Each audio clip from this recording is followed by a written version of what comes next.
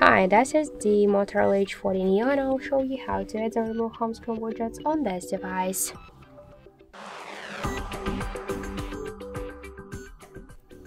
So first hold for a while home screen with a finger, tap to the widgets, and after that you'll see here all of the available applications which widgets you could add. For example, let's add the Google Drive or the calendar widget. Just to add the widget to your home screen, you should hold it and just drag it to the home screen. To move widget here on the screen or between the screens, you should just hold and drag it. If you want to resize the widget, just hold it and after that you could make it bigger or smaller.